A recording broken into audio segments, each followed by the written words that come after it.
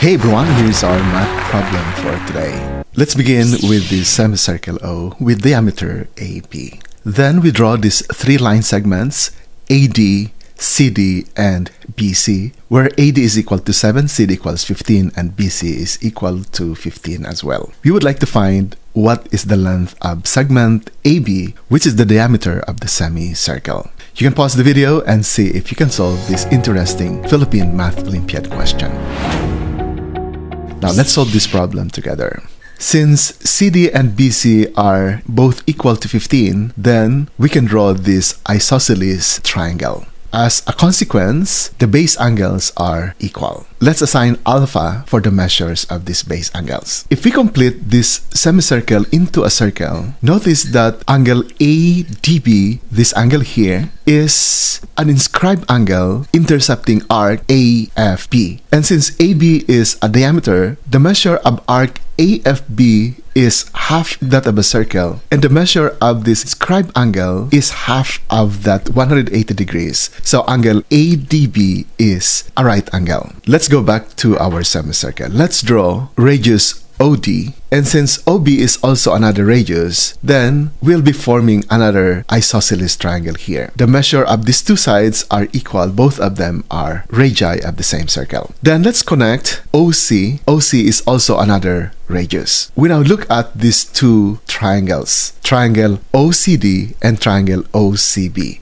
What can we say about these two triangles? We have here two sides that are congruent, another side here that's congruent to another side. OC is equal to itself. Therefore, by SSS congruence, these two triangles can be proven congruent. Segment CD is congruent to segment CB, segment OD is congruent to segment OB, and segment OC is congruent to segment OC. Therefore, by SSS congruence, triangles COD and COB are congruent. And since they are congruent, their corresponding parts are also congruent. So we can now say that these two angles here are congruent, and let's assign beta for the measure of the angles. Now, since this is alpha congruent to this alpha here, this beta congruent to another angle beta here, and since the sum of the angles of a triangle is 180 degrees, then these remaining two angles here also must be congruent. And since we form a straight angle here, these two angles here must be both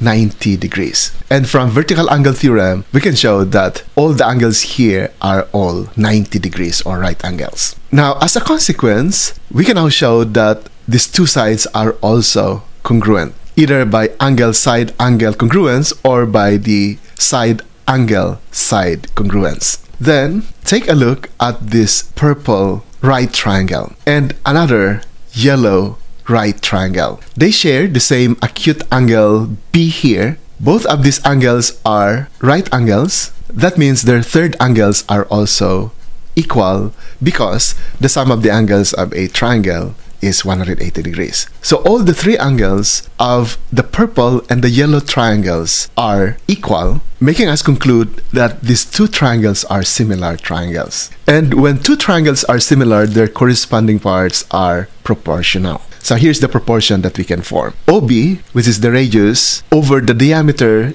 AB is equal to OQ over AD. OB is R, AB is 2R, and AD is equal to 7. Then R divided by R is 1/2. From here, we can now solve for QO. QO is equal to 7/2. So this line segment here is 7/2. Now to find the length of CQ, we know that CO is a radius, QO is 7/2. That means CQ is equal to the radius minus 7/2. Let's label now the value here.